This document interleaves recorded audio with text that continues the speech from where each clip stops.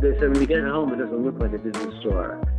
Fair enough. But I felt that it wasn't about that. What it was about was me really showing you and you understanding and seeing what the intent was about the subject, what this person who designed it was about. Hi, everyone. I'm Amy Devers, and this is Clever. Today, I'm talking to Murray Moss. Oh man, how do I even describe Murray Moss? He's not easily categorized, and he's professionally fluid. Some might say he's a retailer, gallerist, or curator, but I think of him as more of a design impresario. I'll explain.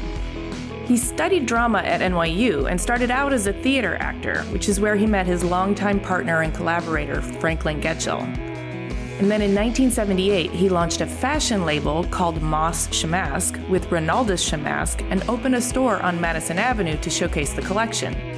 This got him some notoriety as well as his first foray into retail environments. Then, in 1994, he opened the now legendary design boutique Moss in Soho, and in doing so, ushered in a new era of global high design appreciation. Moss, the store, was really more of a theater of design than a typical retail shop or gallery. Murray would travel the world meeting people, bringing back design objects, which he thought of as souvenirs of relationships, and theatricalize them in elaborate and provocative displays, treating them as characters in a drama. About the store, he even says that every day was opening night. The splash that Moss made during that time absolutely carved a path for our nation's cultural acceptance and appreciation of high design, and lit up the scene. Plus, he made the careers of many talented, now famous designers. You can read all about it in Please Do Not Touch, the book that chronicles the story of Moss, which he co-authored with Franklin. These days, the both of them have settled into the Torpedo House, an historic residence in Connecticut, which they operate like a gallery and office for their retail consultancy, Moss Bureau. And they are in year 2 of a pedagogical collaboration with RISD, Rhode Island School of Design, called Game Changers, which is designed to facilitate interdisciplinary practices. All that, and he's also a delightful human. Hear for yourself. Here's Murray.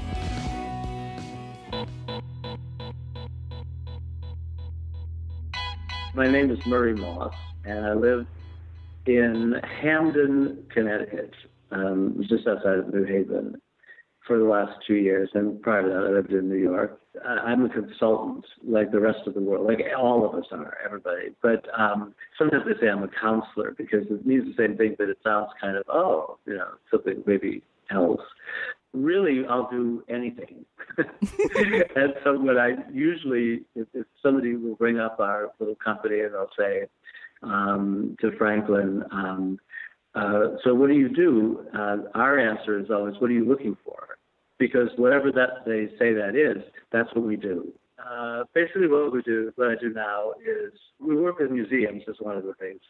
I hate museum shops. I hate the concept of a museum shop. It should not exist because it's not about a generic, ubiquitous kind of thing. It's about the museum shop of which museum, of a particular museum. So the souvenirs of that, or the remembrances, the keepsakes, whatever you want to call them, of whatever is being offered in that situation, should be tied to what it's supposed to be souvenirs and keepsakes and memories of. And not just the same old, everybody has a refrigerator magnet in the shape of a pat of butter. Like, that's just stupid. And I hate those places. We were invited by the Glass House to do something, the Philip Johnson place. And they had a very, very modest budget, but we did something that was just cleaned it up and gave it a focus. Because why not pick something and just have that, the things sort of rotate around that thing. And we picked something that was, I felt, very much the heart of what the place was about in the abstract. And that worked really well. They started, it was like kind of night and day. Okay. So then we got this job for the Museum of Fine Arts in Houston. I came up with a system, to do that shop with Franklin. And then we were supposed to do it a year, and I said, the good thing is we're not trying to make you dependent on us. If it works, you could just plug, it's modular. Like I made it a backstage thing where you could just fill in these blanks periodically, and you don't need us. 5 years later, we're still there. Oh. Because many things I've done in my life have not worked.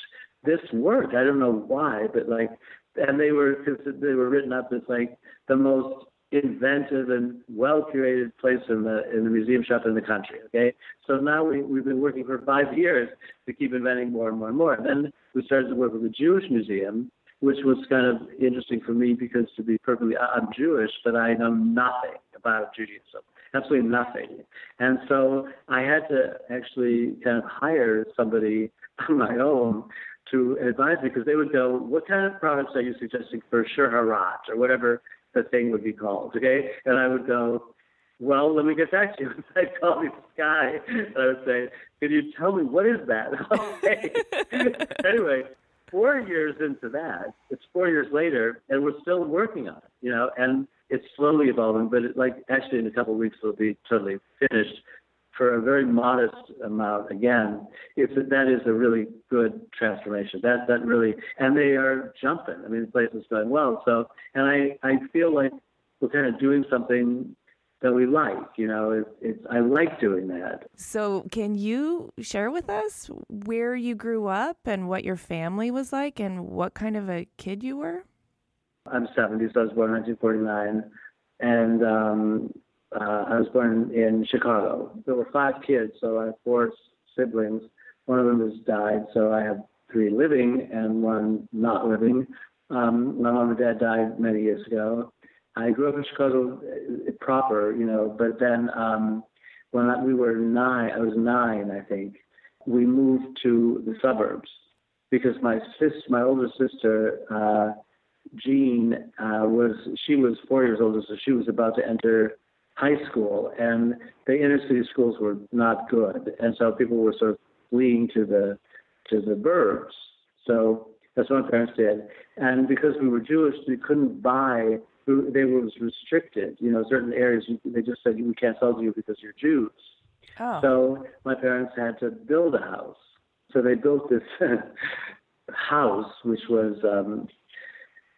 It was kind of, my father was a electrical engineer, but he manufactured X-ray equipment. He had a manufacturing. By the time I was 8 or 9, they were doing well. My oldest brother was firstborn. Things were, economically not great, and they lived in a little apartment and blah blah blah.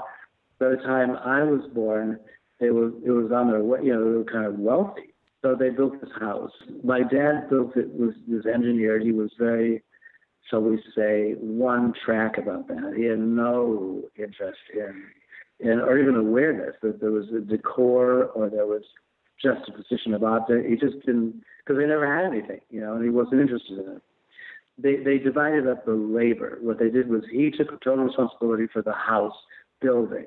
Okay, so and the kind of windows, the kind of everything that would be, all the technical stuff. We had acoustical ceiling, and it was very early days, techie. It was like almost like a kind of Corbusier thing without him being aware of it. Okay. And my mother, she was, let's say, more interested in wanting to be correct because this was a big leap for us, and she just didn't. She wanted it to be perceived as that it was in good taste and we were fine and we were quiet and it was good. So she hired a decorator. And the decorator was somebody who actually wound up working for all of my siblings, not for me, but he became like an institution and because he would put up with anything. And so in the dining room, for example, my father felt that it was old-fashioned, let's say, to just have water glasses. Because he felt that you'd have to run a dishwasher. At that time, we had a dishwasher. It was wasteful. So he put in a foot pedal operated water fountain in the dining room, a formal dining room. And so he insisted on it. So my mom inherited that, as did the decorator, because it was odd because, we'd have a dinner party and somebody'd get up, want to drink water, they had to get up, go to the water fountain and get a drink from the water fountain. It was kind of, that was kind of like odd, okay? And of course, as being like a 10, 11-year-old, I just wanted to be like everybody else. Mm-hmm. So people would come over and we were kind of like the odd ones. But the decorator was genius, and my mom really rose to the occasion, and they put it in the kumquat roll. Like they made a little, I don't know, that doesn't sound like a good solution, but it was very inventive. And it was sort of nice because you didn't slurp the water like in front of everybody else. You had a little privacy. But it was stuff like that. I hated the intercom system. All this had an impression of me.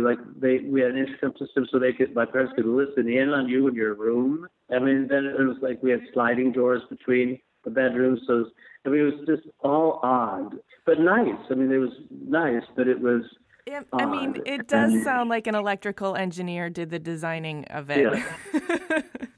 Well, there was a laboratory in the basement. Wow.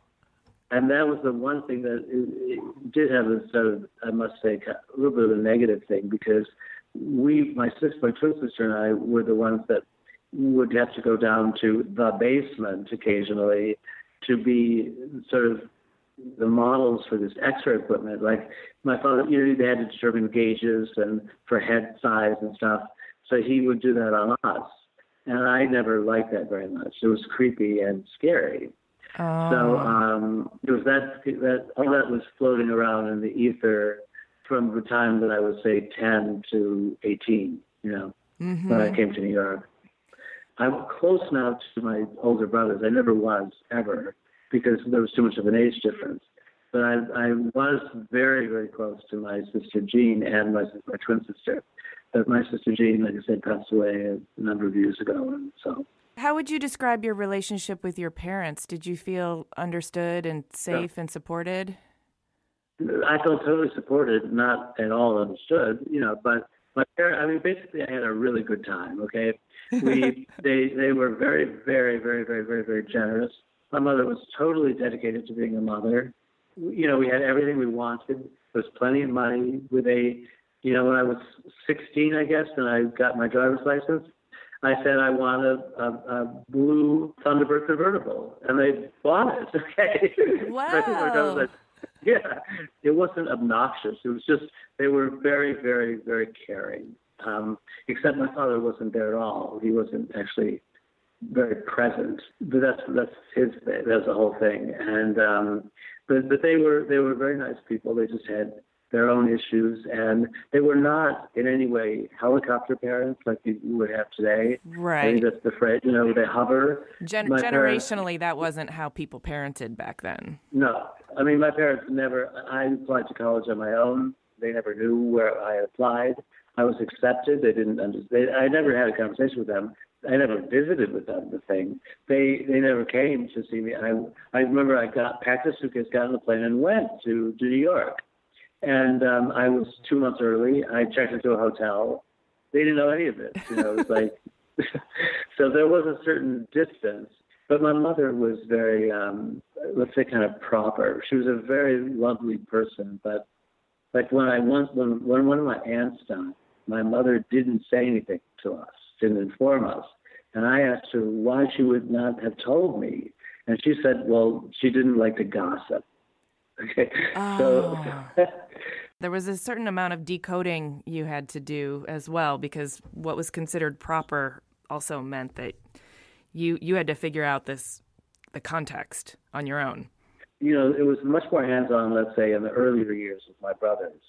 By the time the fourth and fifth came along, and my parents were 40, they had stuff to do. My dad was totally, that was his beginning. Because, so he was 40 years old and he was off on a good run. And so he was not around. We were close emotionally, but we didn't know each other at all. I was with Franklin for 48 years, and I would say after 30 years or so, he actually met my parents. But it was like they were not really around or available in that way. Wow, okay. So that was that. I mean, all in all, I was really lucky to have I was well educated, well fed, and kept healthy. I want to ask you about that convertible Thunderbird. It was a Thunderbird, right? 1965, Thunderbird convertible, baby blue leather seats. The top hat was automatically go down. I loved it, but that's because I was put the and it was air conditioned. Yes, it was because I wanted it. I read about it and I wanted it, and so they did it. But then we got rid of it very soon afterwards because my father was totally enamored of the Volkswagen, the Beetle. And we made a trip. We made a trip to Germany, in fact, where he bought, I'm trying to remember, something like 8 of them. And we had a Carmen Ghia, and we had the van. We had the whole range of Volkswagen. And we brought, he wouldn't let them out of his sight. And he felt that everyone should be driving and only driving a Volkswagen. So people would think, we didn't have garage space like that. So they were all outside in the driveways. And people would stop and ask, are we a car wash for the Volkswagen? It was always something weird like that. That didn't go good with my Thunderbird. So I have a very serious question, which is your teenage years, you get your driver's license, you ask for a Thunderbird. Are you finding that you're expressing yourself through objects already and through the curation of objects? And was there tension? I was doing that from when I would say 5. Okay. And so when your father sort of curated over your head with Volkswagen over your Thunderbird, what did that feel like? Well, my father was looking at totally a different aspect. My father would always say, I love this car because it doesn't have anything to go wrong. And I was interested in, I remember the first thing that I did that was sort of like designy kind of, was they gave me permission to redecorate my room. This is an old house, the house we were born in Chicago. And we went to, every Sunday pretty much, we would go to the Golden Pheasant, which was a Chinese restaurant in Chicago's Chinatown. And they had a little gift area, and I bought my things from their gift shop. And I made my room into an Asian book. Okay. That sounds amazing. I had the emperor and empress dolls. I had the bobbing pencil heads, and the only tricky thing was it had previously been a farm look. So there was like a farm mural on the wall, which was difficult to make Chinese. but I mean, I put up things for myself, but as far as I was concerned, I had a new look.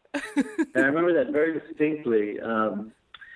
It was because, they didn't really care. Like, it was, as I said, they were sort of not the opposite of helicopter. So there was no discussion about this or no inquiry. It was just, okay, fine, Yeah, there's a certain freedom to parents that are slightly checked out. And you had told me that you sort of decided where you were going to go to school, and then what did you study in school? Where did you go? And tell me about the college years. It was 1968, and I was at Columbia University. Oh, wow. So the topic of the day was the fact there was a revolution on campus that became quite iconic, in and of itself. So that was plus I thought I was hot shit, to be honest. I thought I was well traveled because we traveled a lot prior, and I was 18. I thought I was really sophisticated, and I was nothing compared to these 3 other guys who were my dorm mates. Like, there was 2 rooms, like a suite of rooms, and there were 2 guys in each room, but it was connected. I was like from the sticks because this one guy, I remember, he would always go to bed when I would be waking up. He'd stay up all night, and he never went to class. And at one point I said to him, how are you going to do this? How are you going to pass? And he said to me, I'm not worried about that. My father owns Hawaii. What? Plus, we were the drug center of Columbia University in 1968, my room. I never took any drugs because I just knew I would never come back or something, But we were the drug center. They were big deal. They were the biggest dealer on campus. Was one of my roommates. So, and plus there was the revolution, the occupying of the buildings. And so all that was going on in my first year. So that I can't really remember too much else about what it was, my college experience, except I got off of campus. You could live off campus as of your second year, so I did that. Okay. College was horrible. I mean, it was like I burned the building down because when I had my first apartment, I shared it with 4 other guys, again, but different guys. And by my bed, I had a little table, and my mother had given me to take to New York a fondue set. Yes. Because she thought that would be necessary, for whatever reason, socially or whatever. She felt like, yeah. So, you're going to need this, son. You're going to need, at some point, you're going to need to do fondue. So she gave me that, and she gave me a Revere water kettle. Those are the 2 things. I don't know why, but frankly, I had that water kettle until just a couple of months ago when I left it on and forgot I had it on and it burned it up. Oh, no. But I had it all those years, but the fondue was long gone because I burned the building down. Oh, my gosh. Because I didn't know how to do fondue, and instead of a candle, that you put in the thing, I put lighter fluid. So it was not good. But the things like that, and then I basically got out of Columbia and I went to NYU School of the Arts. What my parents did say was that they were fine, I'd go wherever I want to go, but they suggested that I do at least 2 years of general studies at, a proper university thing. And then if I wanted to switch to the School of the Arts at NYU, that would be okay. So that's what I did. But it was pointless. I hated Columbia. I hated every minute of it. But NYU put me down on 7th Street and 2nd Avenue. Mm-hmm. And I'm like, at that time, 20 years old, I guess. And I'm on 2nd Avenue next to the Fillmore East, which was the place for, the wild music, and everybody was there. Yeah. And the drug scene was huge. And it was sort of the opposite experience of like Ione, Hawaii. It was totally different. And my teacher for all those years, which we had an intense relationship, was Olympia Dukakis. Okay. Wow. And so that's when it got really interesting because. So you're studying drama there at NYU? Yeah, I was an actor. Yeah. Yes. Yeah. And I always wanted to be, so I was an actor. The training was it was a raw period, very raw. And we would laugh at the people at the proper sort of academy of theater and music. Was at Lincoln Center. And I was down at the scruffy, in the dirt kind of training, which was NYU with Olympia. Because Olympia, you'd actually find yourself occasionally like punching each other, rolling around on the floor. Once she threw somebody out the window, it was like, but I loved it. And this sounds incredible. It was great. And I did well, but I was always cast as the insane person because I would do anything.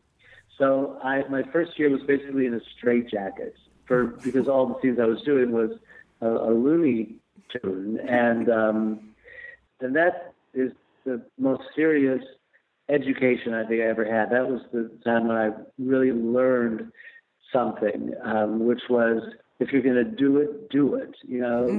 Do it. Commit. And so and I built on that. Any metaphor, any job I was ever doing was based on that because the theater, wasn't fucking around. It was like believe me, that was like that's the best theater I've ever seen was when I watched other people working in that class ever seen. It was like amazing what she did. But I had to stop because I would die. I thought I would die. Well, Julia, they were learning how to walk in period costumes. We were learning how to throw people around the room and punch them. It was like totally different thing. And of course, no one in my class went on to be actors. All the famous actors of that era were at Juilliard. But that lesson in commitment, I think, is a really important one. Because the audience can pick up if you're not fully in it, if you're not fully committed to it, then nobody cares. Yeah. Nobody cares. But see, the things I love about the theater is there are rules. It's a give and take. It's a 50-50. You agree as the audience to follow my rules because it's only under operating under those rules that I'm going to be able to deliver to you what you want and expect. So you can't talk. You can't bring your dog. You can't bring a sandwich. You have to turn your phone off, and you have to sit in the dark, possibly next to a stranger. Mm-hmm. Okay? In return, I'll give you everything I've got. And that's the deal. That's what I like. You know, you can't. They force you to look in one direction. You can't sit in facing another direction. You can't. You're made uncomfortable if you're in the middle of it. You want to stand up and go to the bathroom. As a paying customer of whatever the service is, that we're not used to that. Well, you also have to pay in advance, and you don't get a refund if you didn't care for for the service. But that was the model that I used for the store because I thought I liked the theater model but then you got to really deliver. But I was prepared. I would do anything to deliver because that I made them do this, go through this. And I felt if you come into my place, I'm going to give you everything I've got, but you have to, in order for me to do that, you have to sit in the car and take the ride. Mm-hmm. Like that's the way it is. After school, you went out into the world and became an actor for a while, correct? Yeah. That was also a fortunate time because that was a time where the actor was king. And it was heavily funded by I forgot what the title of this fund was, but it was government funded. Mm-hmm. And I was working with this great people, Joseph Chaikin, and the Open Theater with Andre Gregory. And so I was part of that. You know, we would work for like 2 years on a piece, and we would create the dialogue, and then Wally Shawn, who's this guy I think he does acting now, but Wally is a fantastic writer, and Wally was the playwright, and he would write the play according to what we were doing in improvisation. We were always barefoot, so I refer to it as the barefoot days. And we would rehearse for 2 years, then we would perform at the Performing Garage. It was really cool. I really enjoyed it. I was then in this Shakespeare company where we were funded to go to be in an American company studying with the Royal Shakespeare Company in Stratford. And so then we went to England for, say, a year and a half or something, and then came back and performed in the United States. It was a good thing. I enjoyed it a lot. And that's where you met Franklin. So that's the beginning of a very long-term relationship for you. Yeah, that was in 1972, I think. We would go together to acrobatics class. I remember we studied with this guy, Charles Kelly, who was the best in the city. And at the time, if you were an actor, you had to be able to do a backflip.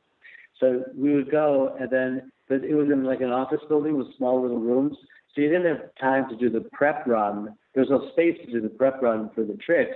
So we would go out. I remember I'd go out to the hallway, all the way to the elevators, and then I'd start my run, and I'd run, turn in corners, run. And when you get to the doorway of the room, then you have to do your trick really fast, or else you'd hit the wall. But all this with the time was like totally normal. It was so funny. You made up your own characters, of course. We wrote this play called The Fable. Joe Chaikin directed it, and I came up with an idea. You develop your own character, and I came up with the idea that I would be the man who lives under a rock. So that was the stupidest thing because I was in a cardboard box for a year. After that, because I was I spent a full year in a hot cardboard box. So that didn't work so well. And those kinds of poor choices got me out of that business, let's say, when I was about 28. So you and Franklin, I assume, are together since you met. And yeah. Did Franklin stay in the business when you got out when you were 28, or did you guys go out together? Well, he got out. He got out just before, and he went to television. And what happened? And then I started the fashion company. Yeah, I want to hear about this fashion company. And how did you transition from theater? I mean, it makes sense, but it also seems like it takes a lot of guts. it was the stupidest thing, but I'm very, very glad I did it. That led us to the 80s, which was my favorite decade, Frank. And here's too, because at the time when I was 28, and I stopped acting, it did coincide with the fact that I sort of came into a lot of cash. So I thought, hell, now, I could do, what am I going to do? But I like to work. I always like to do something. Mm-hmm. So a friend of mine said, hey, you're kind of rich. Why don't you meet a friend of mine who's a fashion designer and start a fashion company? And I went, sure, sounds great. So I met this guy, Ronald Shamask, and he was great. He actually was great. And so I started a fashion company called Moss Shamask, and I opened up a store on Madison Avenue at 70th Street called Moss, created to house the entire Shamask collection. And this was in 1979, I think, spring was when we opened. Then I completely lost all my money very quickly, and then it was like 12 years of hard labor to bring it back, but I actually, that was the most difficult thing I've ever done in my life, because I didn't know what the hell I was doing. But we got it together, and then were you figuring it out as you went along? Is that what you mean? No, I was just dying every day. I was like, because it's really hard. Because the problem was we opened, okay, in the spring of 79, and the next day a whole review came out by Bill Cunningham, who wrote that the biggest rave you've ever read, and it said, I remember distinctly the phrase was ceremonial, what was it? Special raiment for the ceremonial private life. That's what he called what it was. So we had everybody coming over, but I didn't know how to. We were making them by hand, one by one. Oh, so you couldn't keep up. How do you make that? Yeah. Yeah, we did it. I mean, it was insane. So then I went to Italy and found production, and then I spent most of that decade in Italy, trying to make these clothes. And then I sold it to a company. When I was 40, I was out of that business. Okay, but would you say that's where you really learned how to run a business, or what running a business involves? Well, it was certainly reality. Yeah, it was really, really, really, really hard. But I got out of it, and it was okay. And I was a little bit famous, like as Ron sort of went on to become very well known, but because we were like young and we had the chutzpah to have this thing, and we were up there we were at the cover of Women's Wear Daily.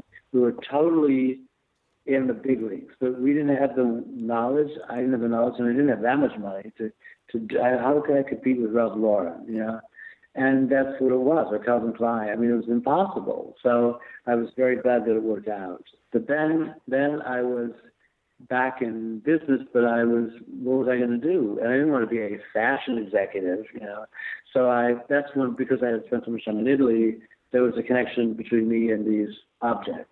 I see. And my original idea was to not have a store ever, but I approached all the fashion. I knew a lot of the fashion executives. So I went to the heads of the Mitsukoshi, Neiman Marcus, Bergdorf Goodman, Saks Avenue, and I said, why don't you hire me to begin a sort of product division, because you have the window space, you have the display people, you have it all in place. You have the pages committed to advertising. I could just bring you the stuff, and it's going to go there. And nobody would do it. Because they needed somebody to show them what it was, or why do you think they had no interest whatsoever? And we had this nice apartment, and I set up a store in the apartment to look like kind of like a store, because I wanted to show people how it would look, and nobody liked the idea. What was that store called? I think I've heard of it. Charivari. Yeah. That was Selma Weiser, who was, to me, she was like a tough person who raised her sons, and son and daughter alone, and she lived on the Upper West Side, and she opened up Charivari, and she single-handedly brought over Yohji and all the Japanese designers. It was Selma who did it, and Selma was old school, and I loved her. And she had this raspy cigarette-like voice, And she would call me regularly, Murray, I need markdown money. Like this. Selma was like the real deal. And Selma then had a stroke, and when her son took over, he asked me, he invited me, I said I want to do the store. He said, well, why don't you do it here? And the one on Madison Avenue, they had many Charavaris at the time. They'd gone out of business. But so then I opened up a thing there called Bar Oggetti. Mm-hmm. Because there was a coffee bar, and then Italian coffee, and my little object, okay? Yes. And I did an exhibition to open it with Angelo Mangiarotti, a collection of glassware. And Harry Allen, I found in a magazine, I asked him for nothing, to design the store. He went on to design the first Moss on the second one. Yeah, so we interviewed Harry Allen, and he told us about this. So this is nice connective tissue. Yeah, that was quite a thing. He did a brilliant job with the Charivari. But then Charivari, we only did that, I think, 3 months. And then they carried it on. It was going good. But I decided at that point I would just open the store myself. Yes, okay. Because I didn't really like collaboration on that level like that. So Moss in Soho, which you operated for nearly 20 years, was a tremendous curatorial stage for you. But, I mean, it can't be understated how influential it was in terms of global high design. What I'm interested to know is, what key insights do you take from that whole chapter and that might not be apparent on the surface, or how do you think we should understand what happened there and try and frame the phenomenon in terms of historical context? I never intended to have it be a big thing because I was 40 when I sold the fashion thing. So I was 45 when I opened up Moss, the store. So I was already 45 years old. Mm-hmm. And at that point, I just wanted to express myself, okay? Which is why I called it Moss and not Moss 20th century design, not anything like that. I just called it Moss because I couldn't make a mistake that way. Like, if I woke up and I liked cuckoo clocks, then I would buy all those cuckoo clocks. And that's because I couldn't go wrong because I would always be on brand because the brand was me. Right. And I knew that I would keep changing because I was 45 and I've already gone through so many changes. So I felt, why don't I just have that where I won't go wrong if I just follow my own heart, And so it was very personal. I thought, today I'll jump out, I'll go look at something, and then if I love it, I'll do only that compulsively. Like there's no balance. I didn't care. I didn't want to have any balance. I told people, I'm not the UN gift shop. I'm like, I don't have to balance anything. People would complain, you don't have enough women working here. You don't have anything from Panama. You don't have anything made out of this material. You know that. And I say, whoa, it's called Moss. It follows what I am compulsively interested in or not. It's not a normal store, and it's all at my risk. I'm doing it myself. So that's what you get. And that, because that was where I was at that point in my life. And it was, when I think, and I built it on the theater, a theatrical metaphor, which was, I felt that things at that time needed to be elevated, theatricalized, which a lot of people shot down, but they said, when you get it home, it doesn't look like it did in the store. Fair enough. But I felt that it wasn't about that. What it was about was me really showing you and you understanding and seeing what the intent was about the subject, what this person who designed it was about. Mm-hmm. And that was what I was interested in. So it's like you're seeing the objects as characters. Yes. Well, I'm seeing them as souvenirs of people. So somebody made a chair, okay? Well, I never had a chair department because, like everybody else did, because I thought, well, nobody needs me. What's my contribution? To tell you that this is a chair in case you make a mistake and think it's a lamp? What am I going to do? What am I here for? Just to be the guy between you and the chair unless you give me $500? So what I felt was what I would do is contribute something. That's how egotistical I was. So I felt that I would show you I would find the hidden brief, if there was one, that a designer buried for free inside of this chair. Mm-hmm. And then I would talk about that, not about it being a chair. So maybe I would put it in a case with a fruit bowl and a candlestick because they were all made out of polished aluminum, or because they were all red, So I would get off of I would focus on something that you maybe wouldn't have known to look for, because it's not in most people's interest, most merchants' interest to do that. That's what kind of worked, much to my surprise. I hadn't thought about it, but because that's, of course, very endearing, makes one very endearing to a designer, and a manufacturer. I'm compulsive. I went in there every day, very early in the morning. I would clean. Well, at the beginning, I was my only employee, and I would clean everything. I would sweep Green Street. I would clean the street. I would repaint the store every week. And even to the last day that we were open, like 18 years later, people would come in and say, "Did you just open?" Because to me, it was like every day was opening night. Every day was the first day. That was because that's who I am. Like that was just my compulsion. And it was good for business because nobody else would be willing to do that. Like not a lot of people. It was crazy, but it suited me. So I think that unique, very specific, personal, it was you, it was Moss, and therefore you had permission to do whatever you wanted to do. And you didn't force yourself to follow any sort of consensus. So it could have a very, very strong character. And in doing so, you created a platform for a lot of people to really understand, appreciate, and see design for a lot of its inherent value, which was maybe not being perceived before.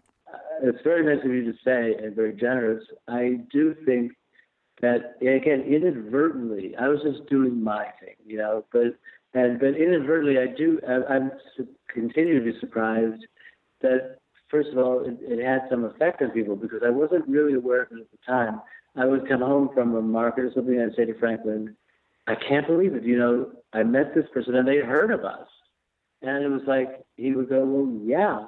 I wasn't really conscious of that. I was like, I can't believe that people, look who came in. I can't believe it. It was like really weird. So that's what I think is really great about this, is you committed to something which was a vision, but you didn't commit to the outcome because you had no idea what that would be.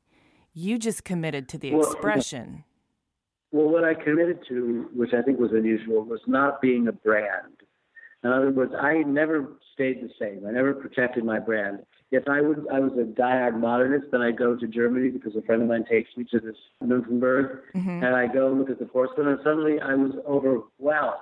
I was passionate about 18th century porcelain. So then I brought in I thought I'll bring in the porcelain. And then people were furious at me, like, "Are you jerking us around? Like, what are you doing?" And I said, well, today I realized that I was a prisoner of modernism. And I had nothing figural in my life, nothing lovely, nothing fragile. Everything was to make me as invulnerable as possible. And I realized that I don't want to lose that vulnerability. So, yes, I'm going to be selling porcelain, 18th century porcelain, and glassware, from Vienna, and blah, blah, blah. And then it did get on board. I knew that I would change. Who doesn't, over all those years? And I was prepared to take the whole store with me, because that was the whole premise. Right. Was, I didn't have to keep it the way it was because people don't like to change. I didn't do that. That's not what I did. By following your curiosity, a lot of us got to go along for the ride. Do you look back on those years with fondness? Oh, yeah. I really had a fabulous time.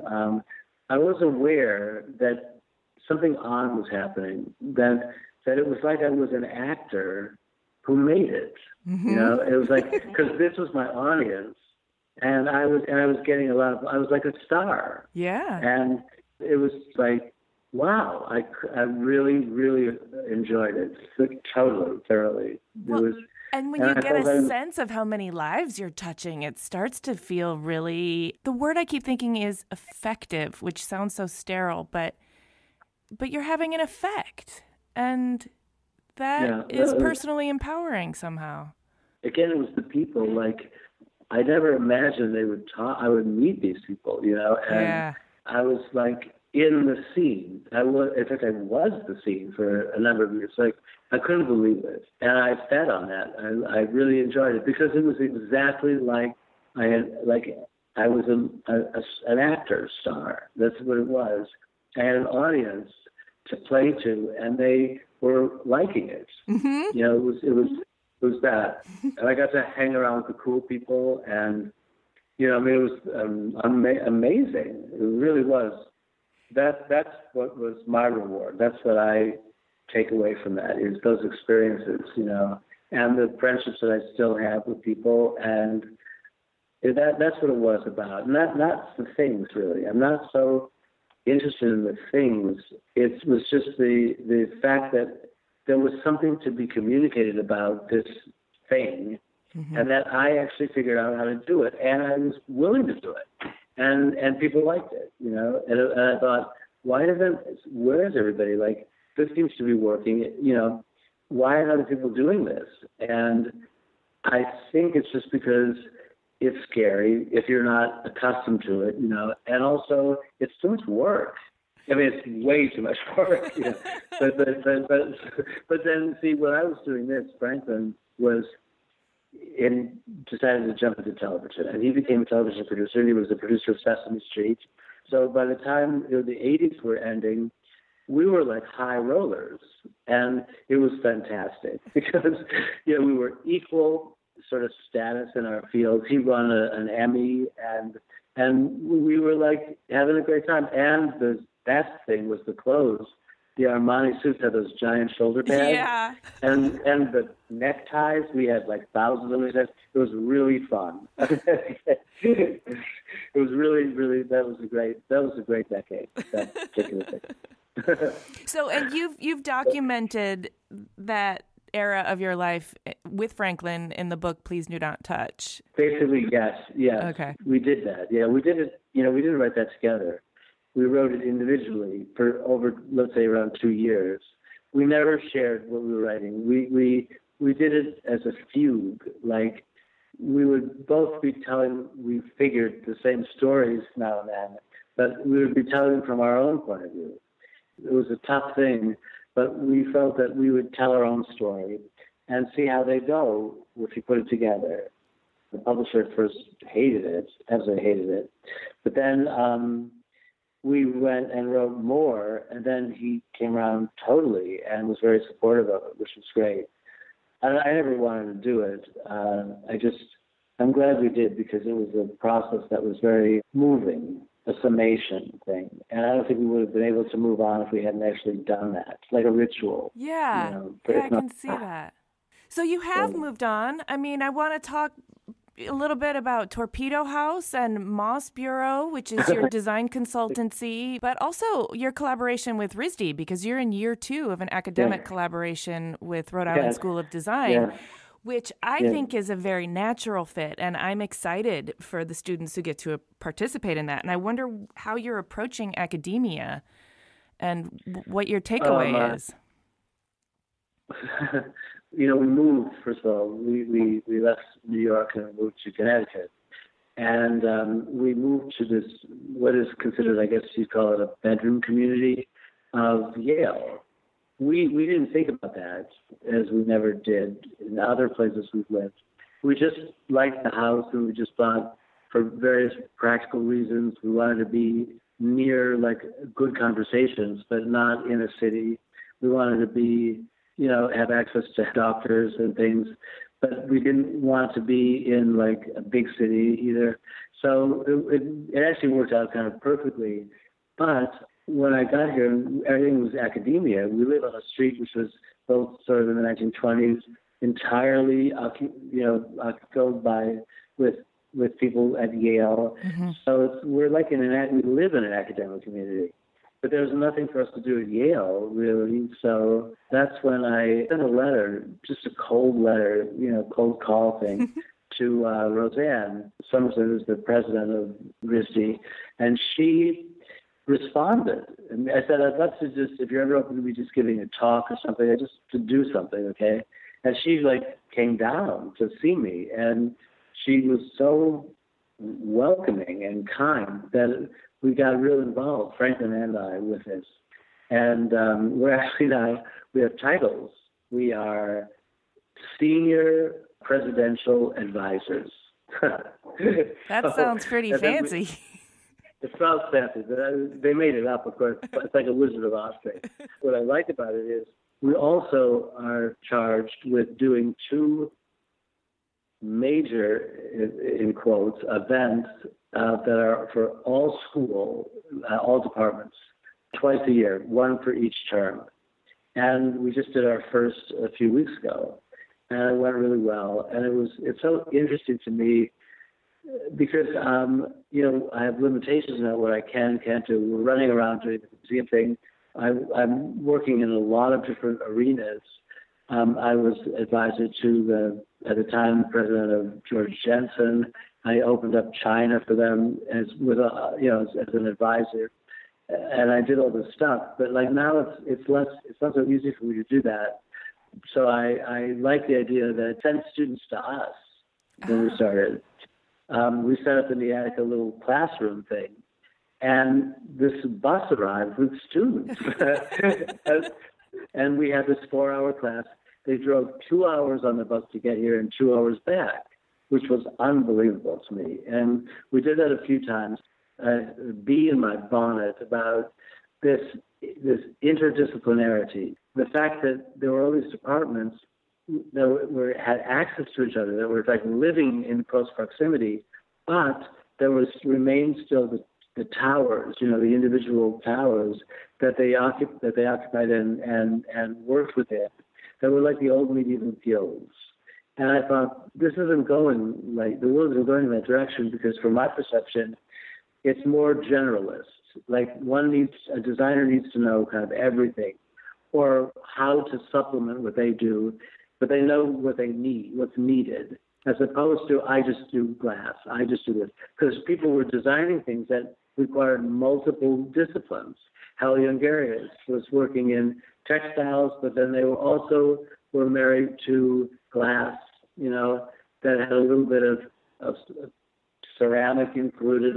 People were doing multi-material things, and I felt that if that's where it's going, then we need to change the system. So I proposed that to Roseanne, who was very much on board with that anyway. And so I feel like I found the next thing for us, which is so nice. We work sort of quietly and privately, but we have the best audience, which is the next generation, So I feel that we're not written off as we can have a slight effect, hopefully, and be therefore a part of the future.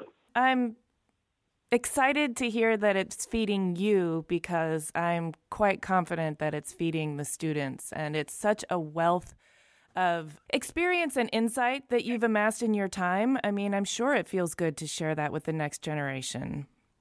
And it's an important transfer of information, I think. The only problem I'm having is I have Parkinson's. It's progressive. I've had it for a long time, but I'm fine. But it's actually now I'm going to the next level, so I'm more symptomatic. I'm very, very self-conscious about that, because I don't want it to be about that. But I appear differently, I move differently, and it's not what I want, but I'm trying to come to terms with that, because I want to communicate something, and I don't want it to be through that venue, that vehicle, but it's all I have. It's me. But it's from a distance an interesting challenge, because some things I can't control at all, so I have to go with it, and yet not have it be about that. So I like doing that. I like thinking about that. I know for me, one of the things that at my age that I'm finding incredibly valuable is Watching how people navigate the various stages of life and the role models for how they kind of navigate with grace and with tenacity, and how they stay vital even while, their body may be behaving or breaking down in ways. I think what's incredibly important about what you're doing is the fact that you are still using your voice, and you're also, even though it's not your message, by doing it through Parkinson's, you're sharing a way of staying vital and relevant. And I think that's a very important and valuable subtext to the whole thing. I appreciate that. I talk a big talk about change, and you got to go with it, but it's very hard to when you really see yourself as not in the same situation as you used to be. Mm-hmm. It's depressing. But what I like is to make that into something. What choice do I have to make it into something good for me? That I could still feel. And people are very nice, and so it's okay. I'm not sure, because it's just things happen in life. Like, we had a sale once. We rarely had a sale, but we had a sale of damages years ago. And Franklin set out a card, and on the postcard, what it said on one side of the card, that you normally have a picture or something, it just said, "Shit happens." and what it was that's what our trucker had said when we said, "How can we have so many damages?" He said, "Shit happens." so sometimes that's the only way you could say it. Shit happens. So what are you going to do? One of the things I'm really curious about is, during the course of your career, I'm not sure where I read this, but I read it in an article. You said that you know how to look at something. And you've looked at a lot of things, but it also implies that you have a way of seeing that's uniquely you. I wonder if you can break that down for us. Like, is it something that you understand well about yourself? Is it something that you feel in your body when you see something that's intriguing to you? Is it what you talked about earlier, which is something in the relationship intrigues you enough? I think we would have to agree that although let's say you and I are looking at the same thing, mm-hmm. we're not seeing the same thing. Correct.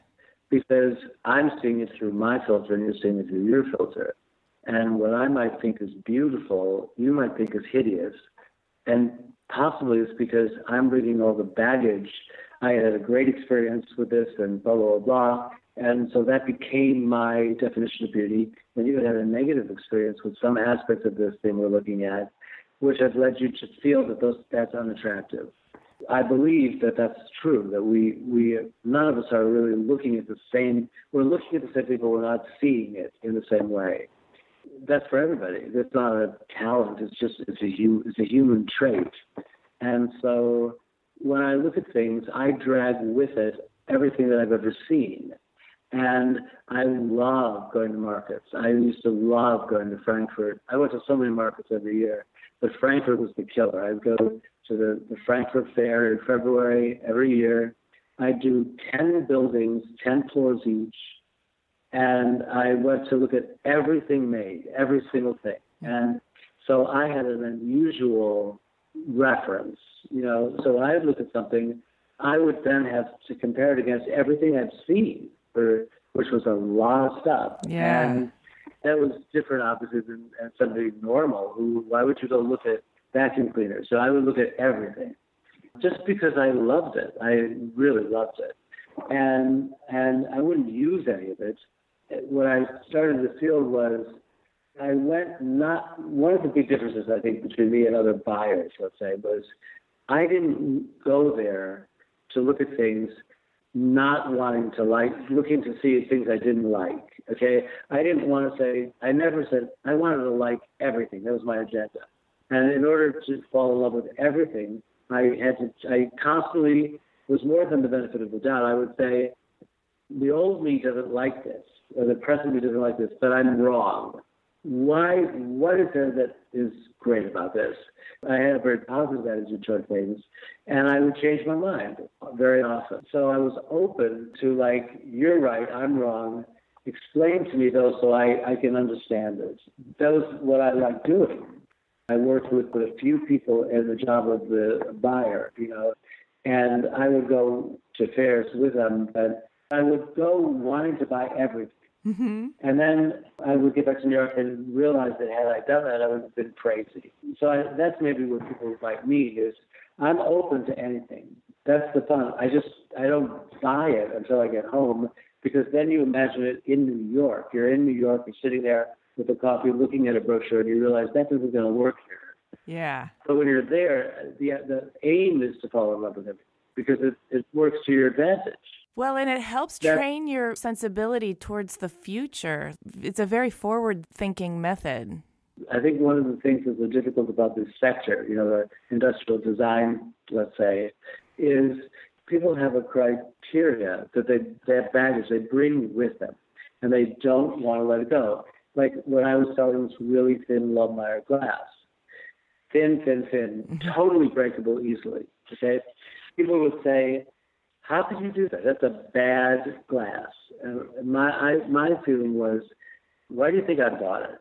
Okay, and they would go, I have no idea. But the people hated it because it was breakable. And I said, well, what else do you have breakable in your life? Nothing. We're so spend all our money and all our time and our energy to protect us from this, that, and the other thing. What happens if we, through evolution, get rid of vulnerability? Would you like to be a person that is never vulnerable, never feels vulnerable? Are you willing to give that up? And I said, this is an area where I think some people can afford to be vulnerable because it's a wine glass, for God's sake. But you'll feel a loss if you break it. It will be a loss to you, and you can cherish that. Like that's an argument that is not a normal argument for glass, I grant you. But that's what I was coming around to, that kind of stuff. And I looked hard at these things. That's something that I do, which is not, it's just because I'm sort of compulsive, which is I like to do the same thing over and over and over. I'll look at one glass for 10 days. Like I'll move it around, which is sort of a waste of time for most, but I like to really look at something. You just really left us with something very important, Murray, which is that an object such as a glass can be a metaphor for our own human vulnerability and fragility, and that you go through life wanting to fall in love with everything. And so I just want to thank you for sharing your story with our listeners so that you gave us all a chance to fall in love with you. Thank you. I enjoyed it. Who wouldn't enjoy talking about themselves? But thank you. Thank you. I appreciate it, and I think you're great. Thank you very much. Hey, thanks for listening. For images and more info on Murray Moss, Moss Bureau, Torpedo House, and the RISD Moss collaboration, head to the show notes by clicking the link in the details of this episode on your podcast app, or go to cleverpodcast.com, where you can also sign up for our newsletter. If you haven't already, please subscribe to Clever on Apple Podcasts or wherever you get your podcasts. And if you like these interviews, please rate and review. We also love chatting with you on Twitter, Instagram, and Facebook. You can find us at Clever Podcast. You can find me at Amy Devers. Clever is created and produced by me, Amy Devers, along with Jamie Derringer. Our production company is 2VD Media, with editing by Rich Straffolino and music by L1011. Clever is proudly distributed by Design Milk.